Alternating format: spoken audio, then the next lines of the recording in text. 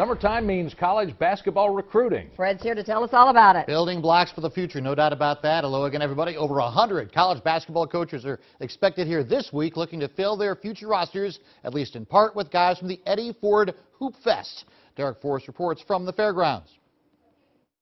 So the Eddie Ford Hoopfest is known as the nation's oldest travel team tournament, and it's now been around for 35 years, and the biggest impact comes from the players involved in the tournament. It allows them to get in front of college coaches and scouts to improve their futures and potentially land a college scholarship. I think the beauty of this event is the fact that everything is under one roof. So you've got a number of coaches that are kind of bouncing around from court to court, kind of evaluating the talent.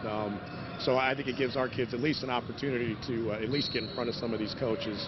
And obviously, you know, some of our kids are trying to get scholarships and all that good stuff. So not only does the Eddie Ford Hoopfest give kids a chance to get in front of scouts and college coaches, but it also gives them a chance to play against some of the top players in the country, especially considering this is the off season and they can continue to tune up their skills. If you played with some teams or players you've always played with, if you played against teams you've always played with, you're going to be what you always been.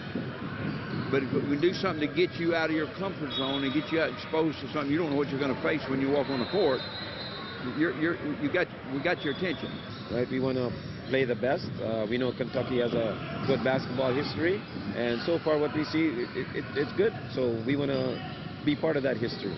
So the Eddie Ford Hoopfest is for kids of high school age, and teams from across 20 states have come here, including the country of Canada. Reporting from the Kentucky Expo Center, I'm Derek